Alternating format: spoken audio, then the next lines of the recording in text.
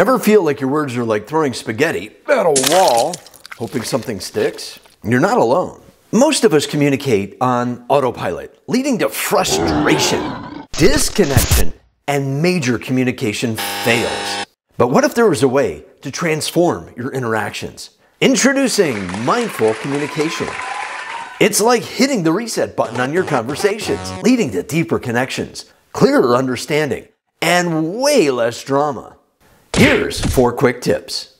Use the magic of active listening. Ditch the uh-huhs and truly connect.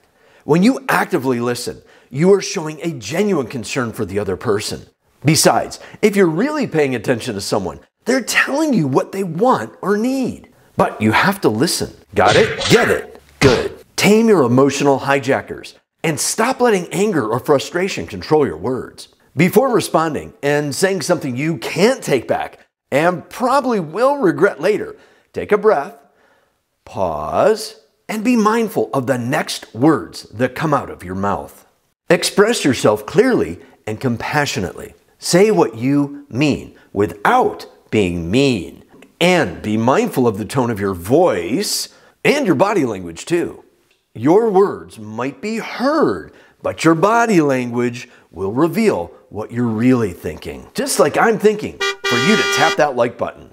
Turn disagreements into opportunities for growth by building bridges, not walls.